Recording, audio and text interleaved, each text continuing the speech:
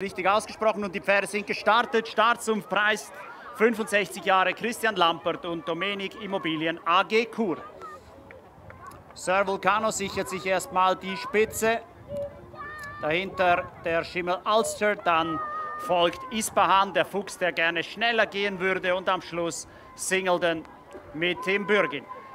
Erste von zwei Tribünenpassagen mit gespitzten Ohren führt Sir Vulcano das Feld in den Maienfelder Bogen. Ulster ist Zweiter, dahinter Ispahan und Singleton am Schluss des kleinen, aber sehr feinen Feldes. Vorne Sir Vulcano, der macht hier doch gutes Tempo für 2650 Meter auf diesem Boden. Clement L'Heureux und Sir Vulcano in Front. Dahinter Sally Langhardt, die zum ersten Mal im Rennen Ulster reitet, dann Ispahan zum ersten Mal im Rennen mit Naomi Heller und Singleton. Tim Bürgin kennt Singleton bereits vom letzten Sonntag.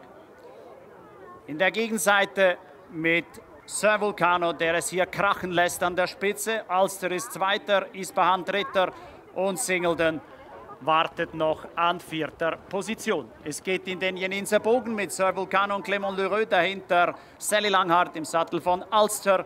Dann nimmt Naomi Heller Ispahan etwas nach außen, um nicht ganz innen galoppieren zu müssen. Und Singleton wartet mit Tim Bürgin an vierter Position. Das Feld kommt auf die zweite von drei Tribünenpassagen mit Sir Vulcano, dann Ispahan außen, der den Kopf hin und her bewegt, zeigt, dass er gerne schneller gehen würde. Das darf er jetzt dann auch. Dann folgt Ulster und auch Tim Bürgin hat im Sattel von Singleton doch noch einiges in der Hand, ist aber im Moment Vierter und damit Letzter. Zum letzten Mal durch den Maienfelder Bogen.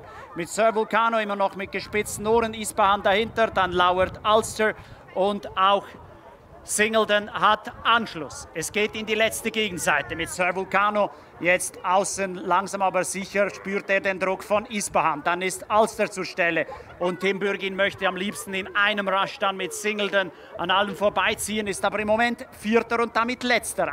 Zwei Längen hinter Ulster. Es geht gegen den letzten Bogen. Die Spannung steigt mit Sir Vulcano in Front. Dann ist Ispahan zur Stelle. Ulster lauert nur darauf, bis Sally Langhardt ihm sagt, jetzt geht es schneller und es geht innen, könnte die Luke dann aufgehen. Und Singleton ist ebenfalls zur Stelle. Die vier Pferde innerhalb von keinen 3 Längen. Sir Vulcano bekommt Druck von Ispahan, wehrt sich aber dagegen.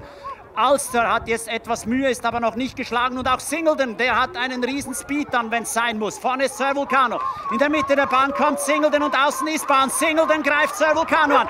Singleton oder Sir Vulcano, Sir Vulcano oder Singleton. Singleton außen, Sir Vulcano innen. Sir Vulcano, Singleton, Singleton oder Sir Vulcano. Singleton! Singleton, was für ein Top-Ritt von Tim Bürgin. 1000 Sassa, großartig. Hervorragend, Singleton gewinnt mit Tim Bürgin auf einer Distanz, die für das Pferd eigentlich zu weit ist, auf Boden, das das Pferd eigentlich nicht gerne hat, und trotzdem gewinnt Singleton. Top, Kompliment.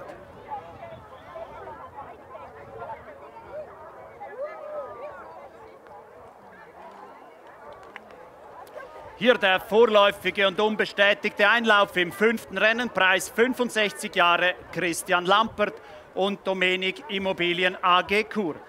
Es siegt nach einem Klasse-Ritt von Tim Bürgin die Nummer 2 Singleton. Auf dem zweiten Platz die Nummer 3 Sir Vulcano, der Animator mit Clement L'Heureux, dritter die 1 Ispahan, Naomi Heller und vierter die 4 Ulster mit Sally Langhardt.